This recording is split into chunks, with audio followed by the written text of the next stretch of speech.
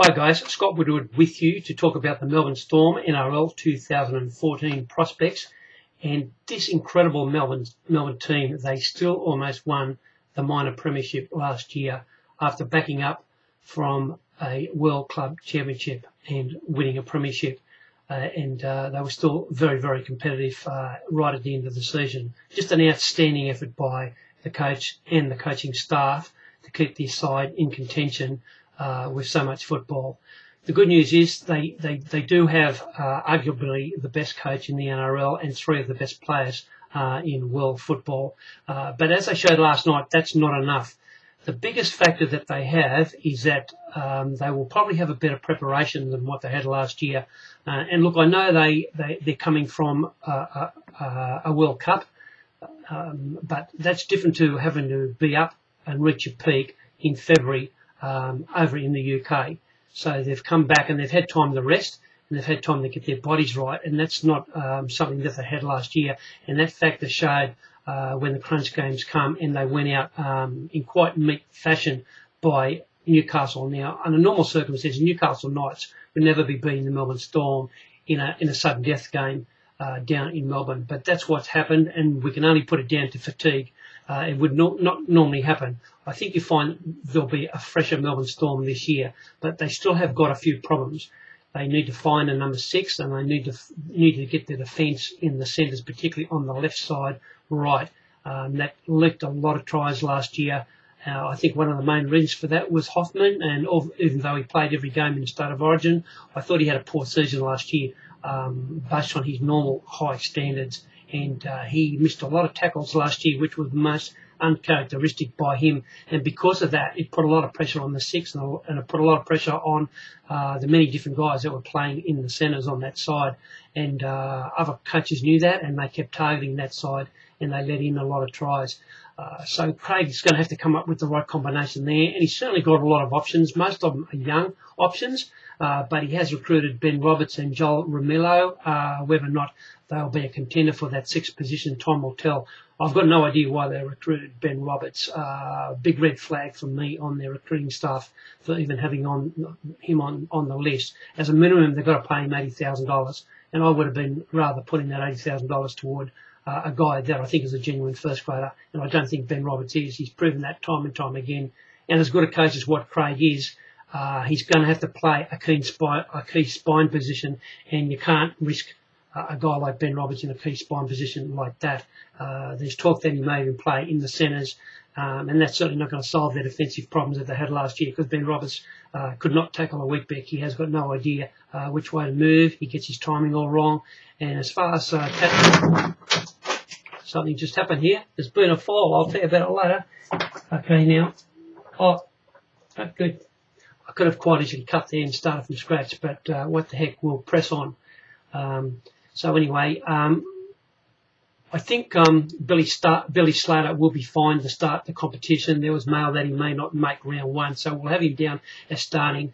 And of course, Cooper Cronk looks like he will start also, although there's a little question mark on him as well. So the Storm will be strongly counting on Billy Slater and Cooper Cronk to be playing, because they've got a very tough game first up against Manly away. And they'll be second favourites for that game. They traditionally don't go that well against Manly, but like after that, I don't think their draw is too bad, and providing they get their best players back, I expect them to be in the top 4, and I expect them yet again to be a major contender for this competition with the better preparation that they've got this year. Let's talk about the problems that they've got. It looks like Craig will probably stick with Justin O'Neill in the centres and Matt Duffie on the wing. It's not what I would do. Craig normally always gets it right, and I never like going against what he does, because he just gets it right all the time. But Matt Duffie, to me, looks to have a lot of problems in his game, and I don't think Justin Earl is a diggy dice centre. I'd rather him on the wing. So, look, they haven't got that many options. Certainly they've got a very promising young centre in the club called Hymel Hunt, who they got from the Titans, and I think he's a genuine first grader. Whether or not he's ready just yet, I don't know. I also like Mahe Fonua on the wing, and I know he also can have some defensive problems, but he's an absolute gun when he's got the ball in his hands, and I think the Storm need a guy like that out there. So I would be going with Fonua, and they need to find the right solution there in the left centre. That's their biggest problem for the year, as far as I'm concerned. Sisa Waqa, I think, picks himself. He's just kept on improving since he's been at the Storm. The contenders for the sixth position are certainly Ben Hampton. He has first grade experience and certainly shows promise, and he deserves the opportunity to have a crack. I have high regard for Romelo. He busts tackles and he looks dangerous when he's got the ball, and he has got some skills. Once again, like most guys, he also has got some defensive issues. I like what I saw of Mann at Newcastle, and I'd like to see him be given an opportunity. I've heard some good things about Munster also. So, look, the Storm have certainly got some contenders for this sixth position, and I'm sure during the trials in the off-season that they'll get it right. Very anxious to see who they come up with. There's no doubt that their best six in the team is their skipper, number 9, Cameron Smith, but he'll certainly be playing hooker. So speaking of that, it's wonderful to see that he's going to re-sign again for the Melbourne Storm. Everybody had him going to Brisbane, including me, but it's a massive tribute to the club and his teammates that he wants to stay for less money, and I think that's been very appreciated by everybody concerned. Expect him to have yet another big season. The forward pack is interesting, the Melbourne Storm. They've never been a dominating forward pack, more of a working pack. That's Craig's style. But I'm really looking forward to see Big George Rose come off the bench for the Melbourne Storm this year. They haven't really had a guy like George Rose to come off the bench and make very good go forward and take 3 or 4 guys with him, and that's what George does. I've got no doubt he'll probably look a lot slimmer than he's ever looked in previous years, and I'm expecting to see a great season from George Rose, and I wouldn't be even surprised if they actually start him, because he's shown to me that he actually can play long minutes on times when Manly was struggling for arms and legs, and he had to put in good minutes, and to me his work rate is okay once he gets used to playing long minutes. So he's not just a pinch hitter for me, George Rose. For me, I think he's a fantastic in for the Melbourne Storm and just what they need. Craig has shown that he wants to play Ryan Hinchcliffe at lock forward. Once again, that's not what I do, but it works for them. So what can you say? Kevin Proctor, Ryan Hoffman look like they'll be the back rowers. Jesse Bromwich picks himself as one of the starting props, and his partner will probably be Bryan Norrie. Not that Bryan scares too many opposition coaches. They've got some wonderful talent off the bench, no more than Tohu Harris, who was unlucky to miss out on a New Zealand spot in the World Cup.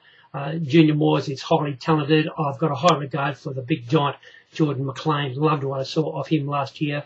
Vave, look, they've got a young kid called Matthew Lodge, who looks like he'll be a rep player in years to come, and when he does come on, you'll see a very, very good player in Matthew Lodge. Write that name down.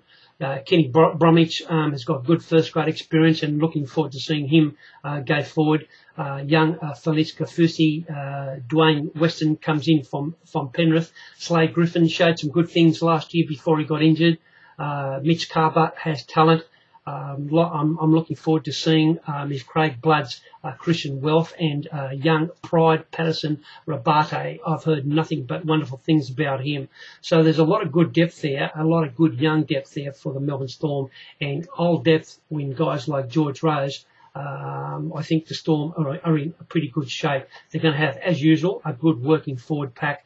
And with a little bit of extra punch this year, I think. So if they can get the centre position right and they can get their sixth position right, and there's every chance that they will, they are certainly the team to beat, because you know through Billy Slater and through Cooper Cronk and through Cameron Smith that they're just going to be a very dangerous side in attack, and they're going to do most things wrong. I should say right. They will almost be unbeatable at home, and they'll be favourite, if not second, or just close to equal favourite when they play away on almost every game. So for me, the Melbourne Storm, the team to beat. I've got no doubt that they'll have a very good year, not having to travel to the UK this year. So if you're a Melbourne Storm, I think you've got plenty to look forward to, and hope you enjoy your season.